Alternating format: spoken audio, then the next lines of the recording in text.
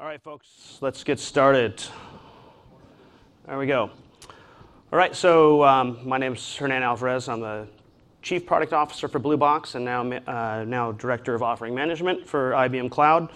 My scope is IBM Private Cloud and then now most recently IBM Public Cloud based on OpenStack. So a few things to talk about in regards to all that. And then today we're doing a session on modeling, deploying, and managing applications with Blue Box Cloud and Cloudsoft. My friend Johnston-Watt is here from Cloudsoft. He's going to talk to you a bit about his platform, and I'm going to talk to you a little bit about our platform and how the two work together and develop great applications. To get started, we're going to talk a little bit about some of the guiding principles that IBM Cloud uses. I'm going to focus on the top three, where it's really most relevant for us today. Choice with consistency, and that's the idea of being able to choose your deployment mechanism, but making sure that you have a very consistent experience across that as a user, right? So whether you're buying public, local, or dedicated cloud, you should get the exact same service or exact same experience across there, as well as consistency in the services. And industrializing hybrid cloud.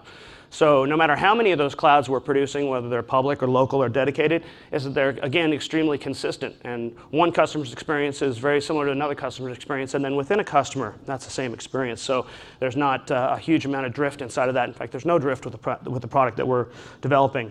And ultimately, DevOps productivity is where Duncan's going to talk about. But the idea here is a guiding principle inside of IBM and IBM Cloud is that DevOps productivity means business velocity, giving the developers the tools that they need to be able to build relevant, interesting, and game-changing applications for any industry.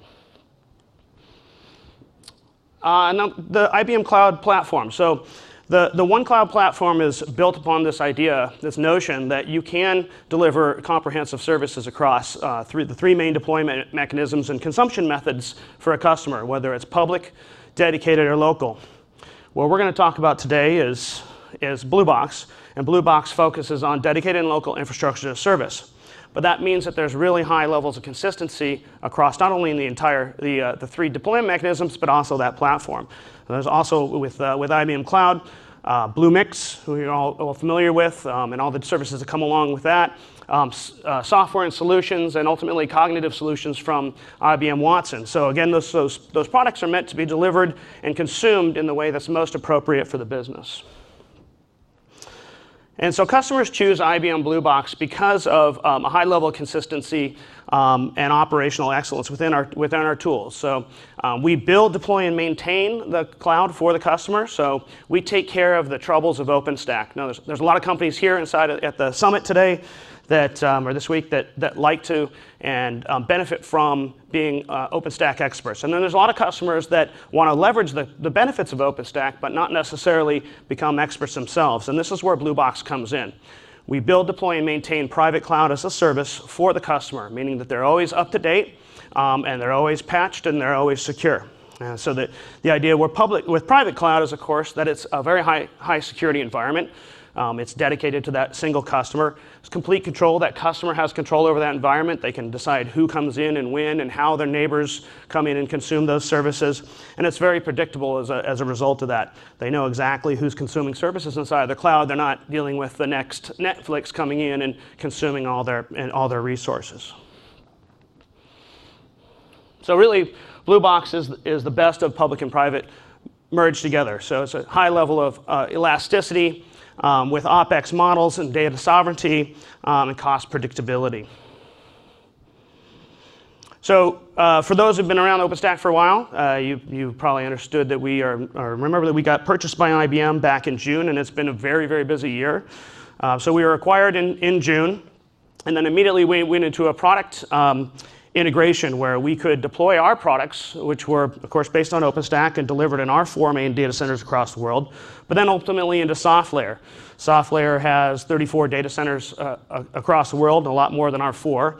So we went immediately to an integration expert there and got that rolled out to select SoftLayer data centers. And then in November, we built out our complete GA product. And that GA product converged the best of what was happening inside of IBM OpenStack with the best of what was happening inside of Blue Box OpenStack. And then we also launched the Blue Box Local product. So now we could take the operational excellence of Blue Box, which again is is a curated, managed, as a service OpenStack, and then deliver that inside of the customer's four walls. Again, delivering on that overall cloud vision from IBM, which is the consumption method should be very easy for the customer and ultimately be very consistent across that. So we took the Blue Box dedicated code, moved it into local, and based it on initially a Cisco appliance, and now we're working with Pure Team to be able to merge those together. So we'll have two hardware platforms coming out of this year that we can deploy inside a customer's data center. We grew the team significantly since the acquisition as well, and then went into some really interesting and strategic installations with China, and then ultimately into Japan with some other customers where we deployed the very first Blue Box that was with Bluemix on top and Watson Cognitive Services on top. So within really a few short number of months, we were purchased in June, and in February we deployed the solution. We deployed a Blue Box Managed Cloud with Bluemix platform application, and then cognitive solutions on top. So moving very, very quick, leveraging those really consistent APIs and really great engineering teams across the board. And then in March, we took those tools and we built a HIPAA-ready solution. So again, taking those the operational excellence of Bluemix and Blue Box and deploying a solution that can service very specific industries. Now, not just going after general purpose IaaS, but industries such as HIPAA that require a high level of operational control and reportability. Then we're going into the Bluemix beta coming out of March as well. So now Bluemix Local is available on Blue Box Local for any customer that chooses. So again, very, very high level of velocity inside of the organization. So talk about local and dedicated to give a little bit more clarity there. We start at the very bottom with any customer data center. So it's the customer's data center or a soft layer data center. And we can deploy on either one of those consistently.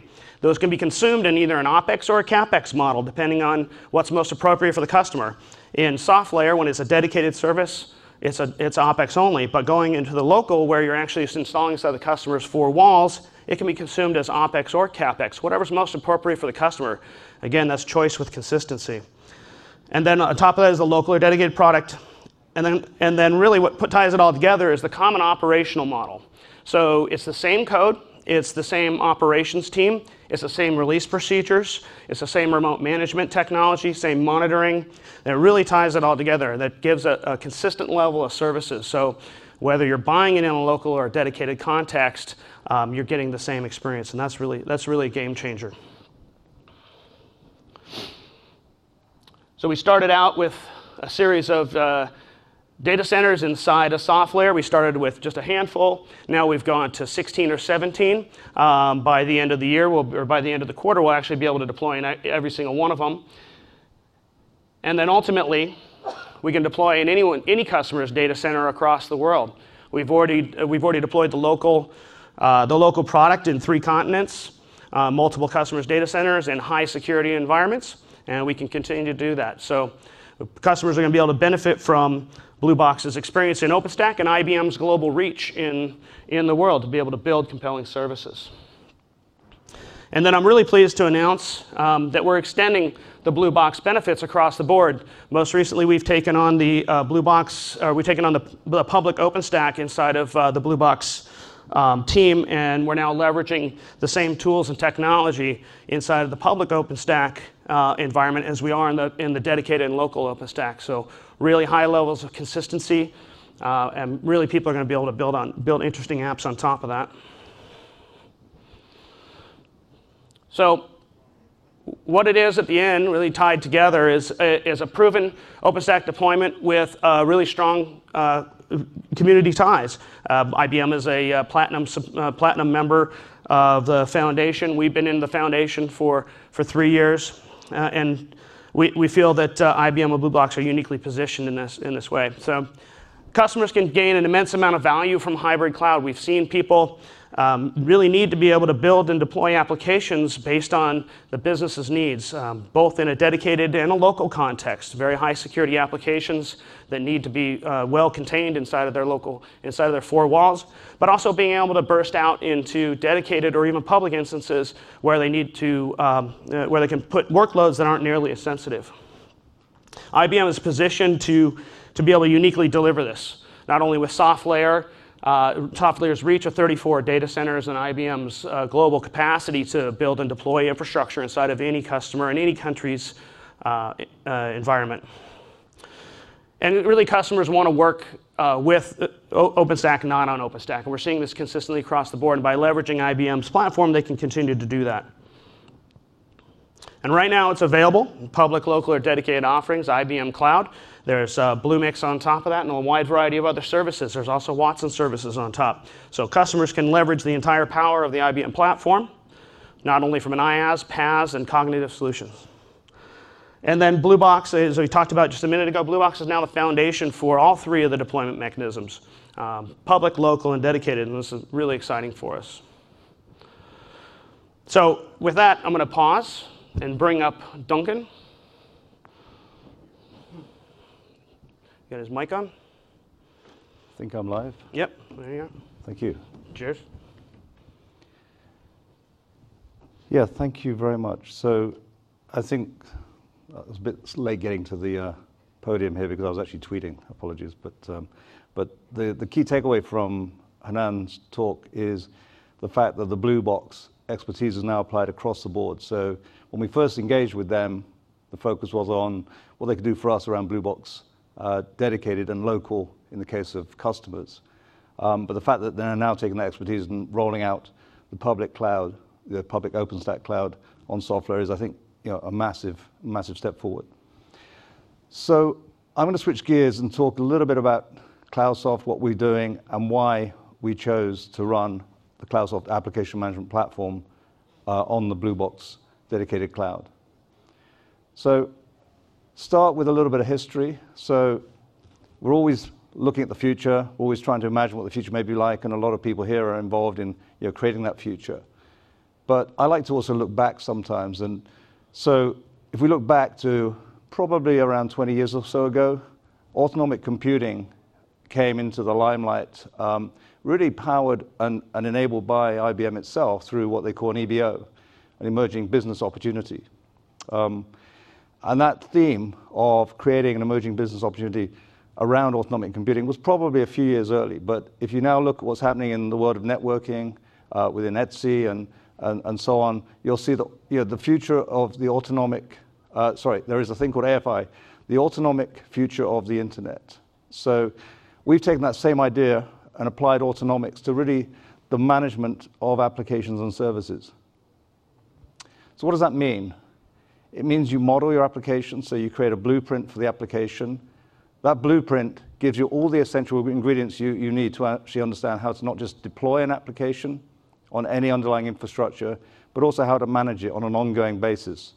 And that's really where the autonomics kicks in, because you don't just instantiate an application and then walk away, but you constantly monitor it. You sense its performance, you take sense data from it, and then you react to that, and you affect or change its behavior. So that sensor and effector pattern, and the monitor, analyze, plan, and execute autonomic control loop is at the heart of what we're doing. So our idea is to take that and apply it to any application. So I can take the simplest application through to the most complex distributed system and apply the principles of autonomic computing to it. So we talk about being able to model, deploy, and manage any application in or on. I always hesitate whether in or on. I guess on any cloud. We'll stick with that for now. I'll probably change my mind halfway through this, by the way. But the idea there is to be agnostic. So it's being able to actually take this blueprint and capture the best practices around how to deploy and manage the application before you decide to land it anywhere. Doesn't mean you necessarily start with a completely green field. You might actually leverage work that's gone on in the configuration management space, using tools like Puppet, Chef, Ansible, Salt, and so on. But then it's taking that and then being able to constantly sense the environment. So this pattern of sense and effect comes through time and time again. So let's look at that in the context of the cloud. Well, the cloud is, of course, not the cloud. It's many, many different clouds. So these are just a sample of some of the clouds that we support. Now, when I say support, what I mean is we've leveraged other work by other people, in this case, the Apache Software Foundation, to actually make this practical and make this possible. Cloudsoft's own application management platform is itself built on another Apache project that we created a few years ago and contributed to the Apache Software Foundation, where it graduated in November of last year. So last year was a big year for us because when a project graduates, it means there's sufficient groundswell of people using it for it to actually make that sort of graduation step forward. So Apache Brooklyn, JClouds, all of these software, open source software components are packaged and bundled for you in order to actually deliver this cloud agnostic model, deploy, and manage. So that means taking this blueprint and running it in Blue Box. It's fine. We can run it on Blue Box dedicated and local, and obviously now we can run it on Blue Box public, although I'm not sure they'll be using the term Blue Box, although. But the other thing we can do is work with more traditional clouds. So Software has its own API. There is an existing software public cloud, 40 data centers around the world and growing. That number's probably wrong as I speak. So this ability to take the same blueprint, and it is the same blueprint, and deploy and manage it anywhere is critical to what we're doing. So let's look at a few use cases. So use cases vary enormously. I mean, if you were in the keynote yesterday, you'll have heard Donna Scott from Gartner talking about Mode OIT, which is a Gartner concept around Mode 1, Mode 2, and maybe there's something in the middle, Mode 1 plus. I was amused by some of the tweets that said, did somebody just kidnap us and take us to VMworld? I don't know if you've been to VMworld, but it was a little bit of a strange moment there, having an analyst kick off a conference like OpenStack, having been to many of these. But anyway, I digress. So the first and most natural thing you want to do is take applications, take workloads, and basically migrate those to the cloud. So there's two ways of doing that. There's the really, I'd say, naive way of doing it, where you lift and shift the application, which I actually think of as more hit and hope. So you're really not actually adding value. You're just trying to scoop up what you have and hope to goodness that you can land it in a cloud somewhere. That really buys none of the benefits of cloud. So the idea is to take a step back and actually understand, unpack that application, understand the components, the moving parts that make up that application, and how they fit together, what the dependencies are, and what are the best practices around how to manage those. Then, of course, there's being in the cloud using something like Bluemix or other Cloud Foundry-based products, be it from HP or Pivotal or whomever, where you have this very rich developer experience, but you also want to be able to reach back into the enterprise and pull in data from the enterprise, because you're not going to copy an entire data set into your Cloud Foundry environment. I'm sure there are people who would try and do that, but A, there are probably reasons not to from a governance and compliance point of view, and secondly, it's a waste of time and effort. So the idea of being able to reach back into the enterprise to either stand up new services or to connect to existing services is a very important consideration. And then finally, you can innovate, you can have fun, you can just go all in with cloud. So all three of those are valid depending on what you're trying to do. And I think that's a theme I picked up this year at this conference is this. It is a broad church, if you will, or a big tent. Maybe that's a less religious connotation, given you've got this election going on at the moment, where we don't really want to talk about a broad church at all. Well, you may, but in Texas. But in general, I'm digging this really, really big hole here. I'm hoping I'll actually get out of the door, let alone the state. So what do I mean when I talk about sort of modeling something and then being able to migrate it and capture those best practices? It means I can take this blueprint and guess what? I can actually deploy it to my existing infrastructure. So that same blueprint can be replayed and actually I can reuse that existing environment. Or of course I can go with a dedicated or a local version of a private cloud, or I can go fully public. Pretty straightforward, I would have thought. Where it gets to be fun, though, is when you're looking at the integration with, I've said Bluemix here, but as I said, we've worked closely with a lot of the Cloud Foundry certified providers. These are all people whose Cloud Foundry-based product is certified to be interoperable. So interoperability is another key theme that came out in, I don't know if you were at Dom Rippett's talk yesterday, but he was talking about OpenStack as a community has done very well when it comes to innovation. Integration, okay. But the interoperability is still a big thorn in everyone's side. So the Cloud Foundry Foundation have addressed that head on, and I would certainly encourage people to look at the, if you like, the grand challenge that IBM have thrown out, the interop challenge, which is sort of running as we speak.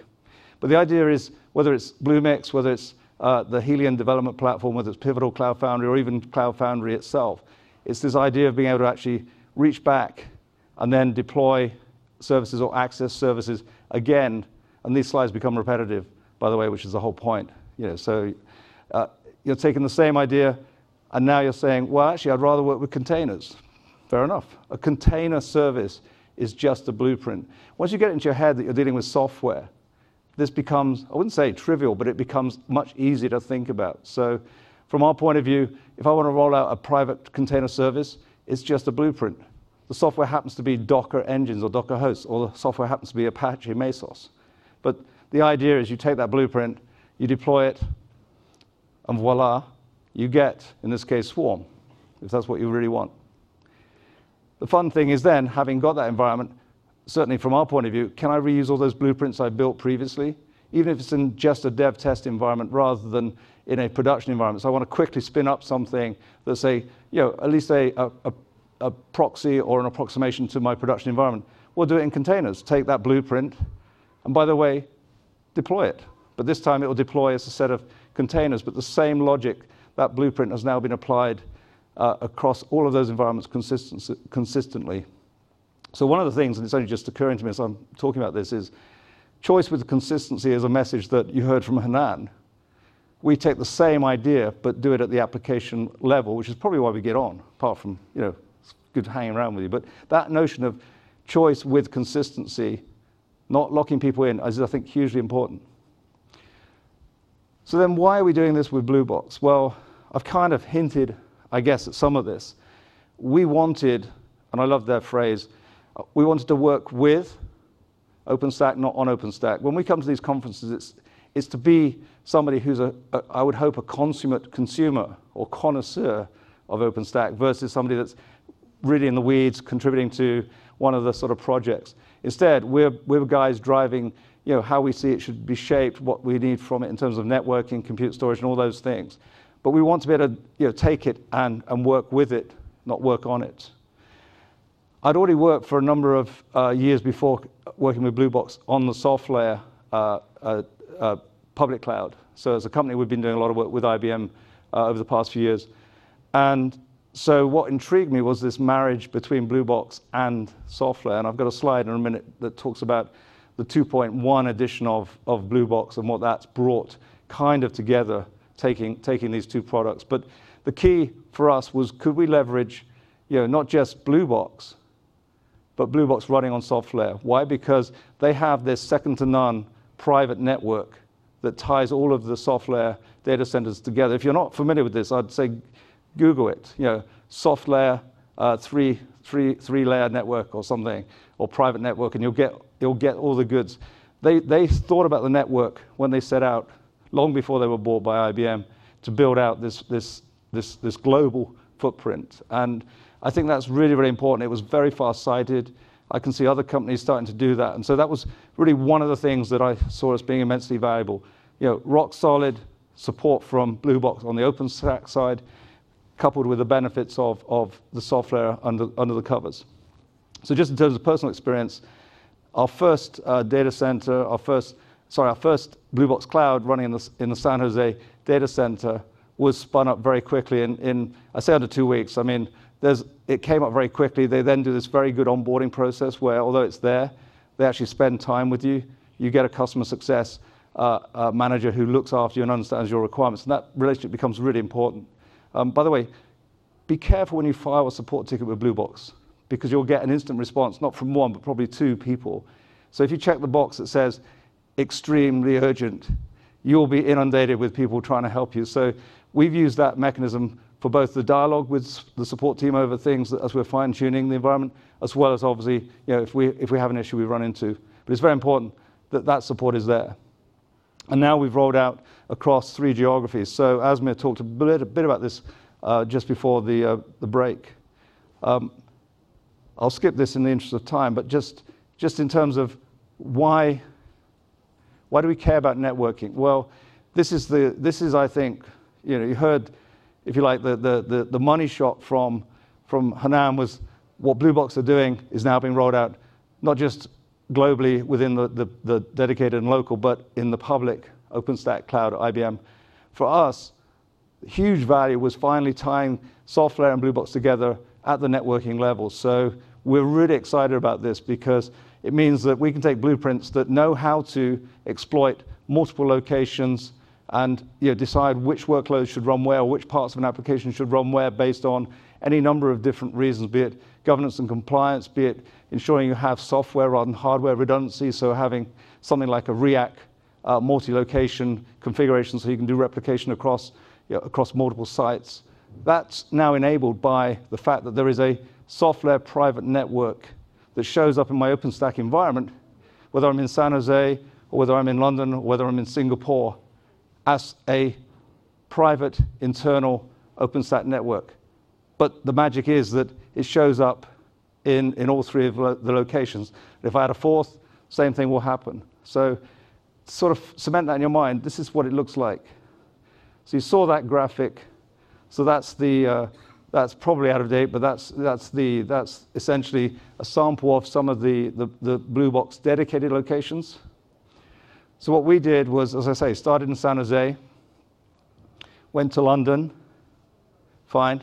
We've got 2 unconnected, but still pretty useful Blue Box environments, Blue Box clouds. But with 2.1, they're now connected over this private backbone. So of course, once we saw that was working, what do? We fire up Singapore.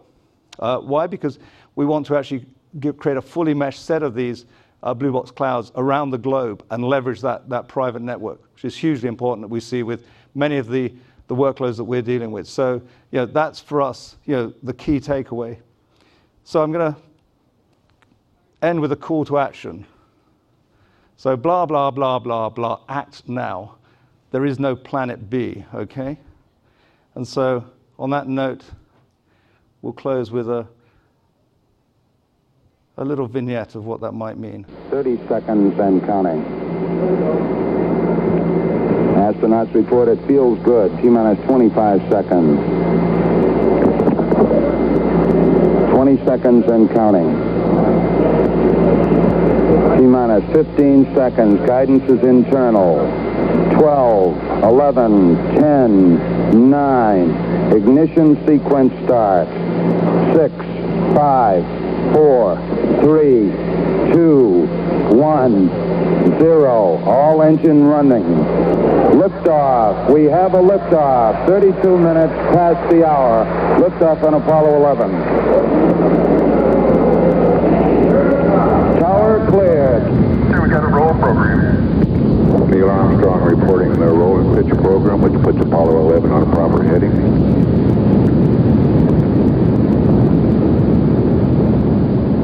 So I've just realized, by the way, I'm completely inept. You're still looking at blah, blah, blah. And I've just played you a video. Never work with CEOs. It was fine on here. Yeah, that, by the way, is the thing that kills me when a developer says, yeah, but it works on my laptop. Okay, so we just had a, yeah, but I could see it on my laptop. I do apologize. That's unbelievably inept. I will now blame Microsoft, by the way, because, oh my God. All right, so let me go back here. So, okay, so had I done that, do we have time to actually play this one more time? I think we should, don't you? Yeah, go ahead, Duncan. Sorry. All right. By the way, just so you know, that's what their knock looks like. So you never really ever get a glimpse of Blue Box's knock. But let me try again. Oh my God. You're not recording this, are you? Obviously the answer is yes. So 30 seconds and counting. Astronauts report it feels good. T-minus 25 seconds. 20 seconds and counting. T-minus 15 seconds. Guidance is internal. 12, 11, 10, 9. Ignition sequence starts. 6, 5, 4, 3, 2, 1, 0. All engine running. Liftoff. We have a liftoff. 32 minutes past the hour. Liftoff on Apollo 11. Tower cleared. Here we got a roll program. Neil Armstrong reporting the roll and pitch program, which puts Apollo 11 on a proper heading. Finally, we got there in the end, so thank you for your patience on that. Obviously a very smooth transition there, as you would have noted. So just going back and obviously now restarting the slideshow, just wanted to sort of finish by play from the current slide, so I'll spare you the entire presentation again. Just wanted to say that if you do go to cloudsoft.io/bluebox, then you'll see a tutorial that will let you walk through a real-world example of what we've just described here, where you can basically spin up, in this case, a Mesos cluster, and then run the IBM day trader demo on that, which is used quite often in financial services as a kind of benchmark, and it's fun. So, because when you're doing all this stuff, whether it's at the infrastructure or application management tier, demos are quite hard to come by. So that's worth taking a look at because it's a bit of fun and it's idiot-proof. How do I know that? They use me in the company as the idiot to test these tutorials. And so if it passes the idiot test, then it's safe for you to use. So on that note, any questions for either Hernan or myself? And I've lost track of time at this point, but 5 minutes, great. Well, obviously planned to the last second. We have 5 minutes for questions. Or you get 5 minutes of your life back. And I just had to apologize on Twitter for letting you hang up there with the video not playing. That's quite all right. Any questions? Okay, well, thank you very much for your time. Let's just leave you with, if I can get this thing to play nice. In about 10 or 15 minutes time, we'll have Open Without Limits with Mark Shuttleworth, who's a far more polished presenter, I assure you, than I am. So I hope you can stay around for that and also for the rest of the afternoon. There's a great talk I'm looking forward to myself on networking, which is linked to Project Courier. I think I pronounced that right. I sat and stared at K-U-R-Y-R, and I thought, yeah, of course it's Courier. It's obvious. Well, after a lot of staring at it, it was. And then finally, there's a kind of raffle and some traditional beers and whatnot at the end of the afternoon. So thank you very much. Thank you, Hernan. Yep. Cheers. Thank you. Thank you.